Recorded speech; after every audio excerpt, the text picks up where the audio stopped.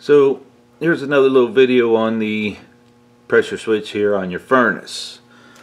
If we look down here, I have disconnected the inducer and disconnected the igniter. Notice the diagnostic lights, all your little lights down here will not flashing. Everything's good to go. So when I say that this pressure switch is designed to detect airflow through the heat exchanger, the vent system, watch what happens here. I'm going to give it a little call for heat. Okay, the inducer is not running.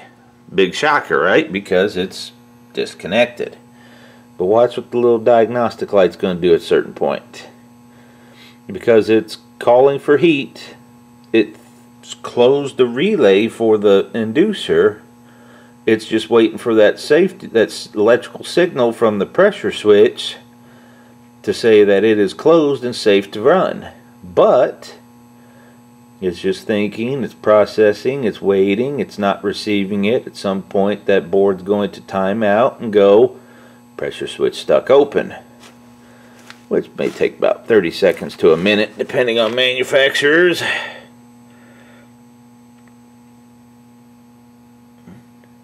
It's thinking. It's thinking.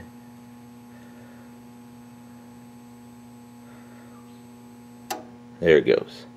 If you heard that click, the relay over here for the inducer de-energized, it's given the code pressure switch stuck open. Now, it is correct that pressure switch is stuck open because the inducer here never ran to pull the vacuum to close that switch to tell the board that it's okay to run. So that's just one proof where I remember when I was working for a company out in Colorado Springs, the utilities told the lady he had a bad pressure switch because that light said pressure switch stuck open.